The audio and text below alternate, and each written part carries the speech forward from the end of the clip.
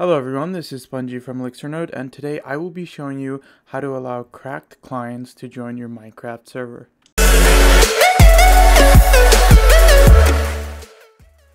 So first you want to head on over to Files, and then FTP File Access, and you want to input your password and log in.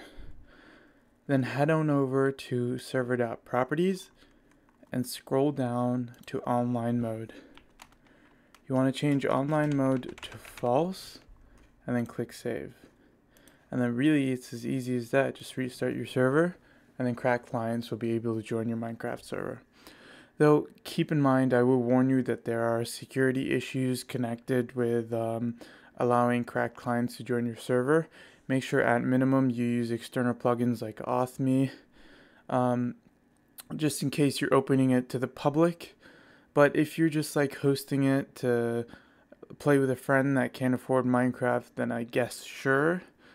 And if you have a bungee cord network, you want to head on over to your config.yml and you want to change online mode to false for bungee cord. And that's all you got to do for bungee cord too. So it's pretty simple and easy.